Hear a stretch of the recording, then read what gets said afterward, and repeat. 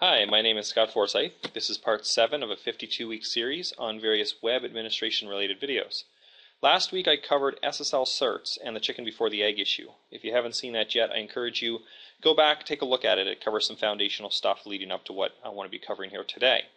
And so one of the key takeaways that I did mention is that if you can use a dedicated IP for every site that has SSL bindings, do so. It's going to be a lot easier for you. You don't have to wrestle with what we're covering here now. But there's certain times where you want to share that IP, and so that's exactly what I'm covering today. And with some of the tricks I'm going to show you, it's really not too difficult at all. First, let me show you kind of the gotcha.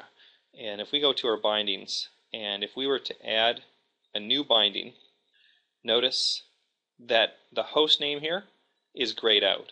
And so what we want to do is figure out how do we populate that value with host headers.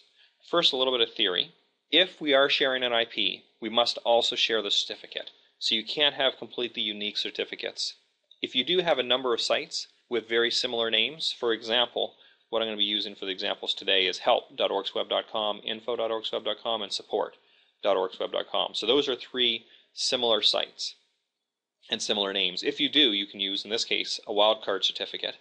And another option that's available more recently is what's called a Unified Communication Certificate, or SAN, stands for Subject Alternative Name. And this is originally made for Exchange Server and Office Communication Server so that you can have multiple names within the same certificate. For example, a public and an internal domain name at the exact same time.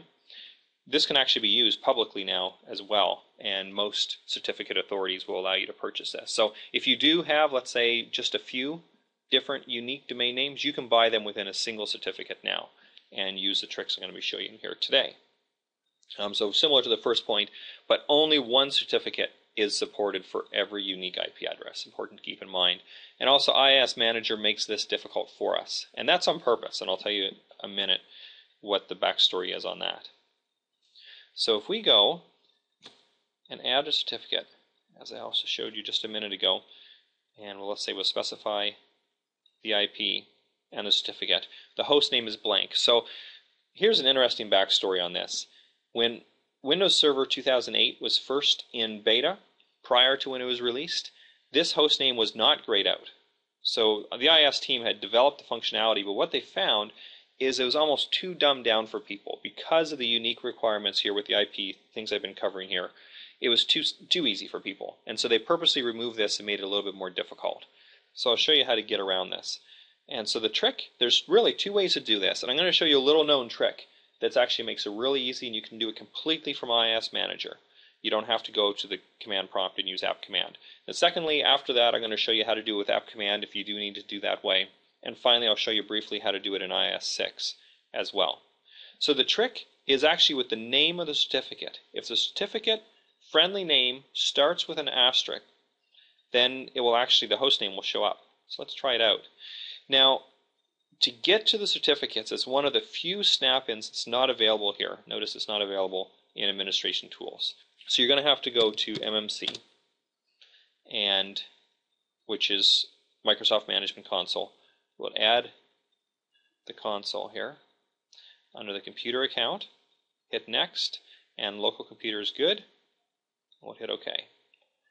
And so now if we expand out to wherever your certificate is stored, and again, I didn't cover how to create the certificate. I'm assuming prior to this you've already created your CSR, submitted that to your certificate authority, and they would have given you a certificate back which you would have imported, and it's going to look something like this. So once you do that, you can go into the snap-in like this, and we can edit it, the properties, and notice here with the friendly name, the trick is just put an asterisk in front of it, or a star, whatever you want to call it, and it's going to work for you. So let's actually try it out. Let's go to help.orgsweb.com, go to our binding, select HTTPS, and we don't have to specify the IP if we only have one on the server, but let's be specific about this, and watch this. Look at that. So now if we have the asterisk.orgsweb.com, the host name is going to show up. And this is by far the easiest way to do it. Great trick. So we're going to do that for here. Let's do this for the next site.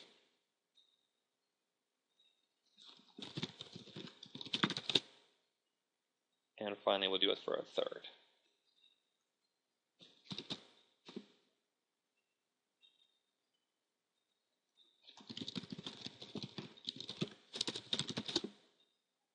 Okay, and let's test it out, confirm this works. So if we go to https://help.orgsweb.com, and I've just added a host entry to hotwire this to go to my local machine. So there we go. So we can see help goes to help,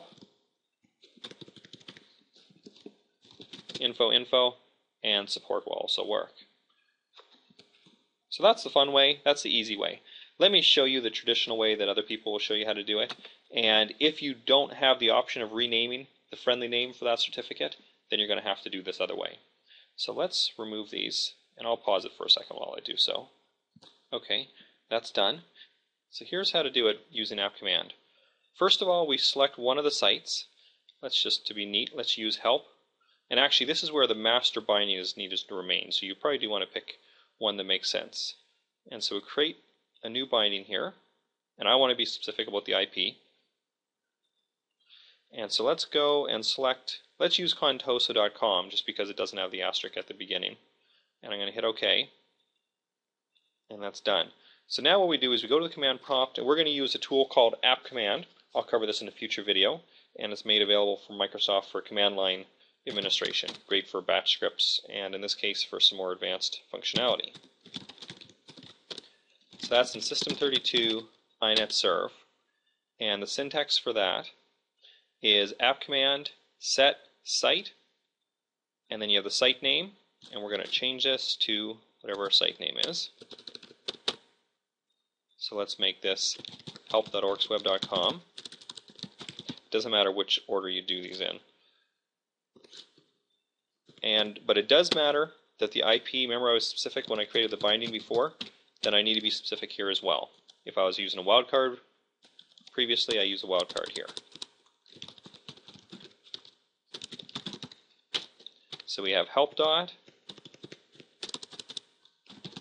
info dot, and then support dot. You don't have to watch me while I do support. I've got info dot. So I do these two for now. And if I go to help, notice it has the original binding. This is the master one. You can't remove this. In fact, if you try to, it's going to give you a warning that this is also associated with other sites. Deleting it will cause the HTTPS bindings of the others to be unusable. Do you want to continue? So we're going to say no. So leave that one around, and we're going to, here's the new one that was created for us using contoso.com. He was able to figure that out from the master binding, and same here. We see that he uses contoso.com from the master binding. So now if I go to help or info, and it works, it gives me a warning because we're using the self-signed cert contoso.com, which is not a real certificate, and it doesn't match the name. There's two reasons why it's going to fail. But see here we have our help, and we also have info will work. But notice that support I haven't yet set up, and what's going to happen here, and support is still going to the help, which is where the wildcard certificate is. So actually that leads us to another question that a few people ask is, what if you don't want to do that? For example, I don't want to go to Contoso, https contoso.com, and get the help site. And so what I would recommend in this case is use something like URL rewrite, which I'll cover in the future, but we'll just do something like a quick rule here. Let's do a blank rule, and let's say only serve help.orgsweb.com. So we're going to be specific here, and the pattern is dot asterisk, which means catch everything, and we're going to use HTTP host, and let's make this help.orgsweb.com. We want to be really specific. We start off with our caret, end with the and sign, and to be literal, we should really do in slash dots as well. Again, we'll cover this in a future video. And so in this case, what I want to do is if it's, edit that one more time, and does not match the pattern, then let's just abort the request. Done. So now if we try to come in to support dot, notice we get a failed request. So this way at least we don't get the wrong site that serves it up. And the other ones don't matter because this is where the master one lives. And so that's the only one that really matters in this case. And finally, what do we do for IIS 6? And I'm actually going to cheat, and let's just point you to a really good blog that shows how to do this. And SSLshopper.com, and I'll include this link here as well on my blog. And so basically we scroll down, we create the binding exactly like we did with IIS 7, but then we use, prior to app command, we have this adsutil.vbs. And so that's located in C, inet pub, admin scripts, and we would run this. C script, adsutil, and you must find this site identifier. You can do that from the websites with the identifier, and you do w3svc/site identifier, secure bindings, and you'd use the exact same syntax that we covered here previously on the video. And once you do that, it's going to add the additional sites, really the exact same concept that we saw previously with IIS 7. So with this we can see how we can use IIS 7 or IIS 6, how we can use multiple bindings. For certificates, quickly review though, it's really important that there must be a unique certificate per IP.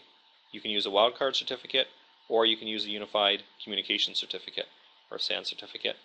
And IIS Manager makes this difficult for us, but that is on purpose, so it's not too dumbed down that people are using it incorrectly. So they want to make sure you understand a little bit of the background before you're using these certificates.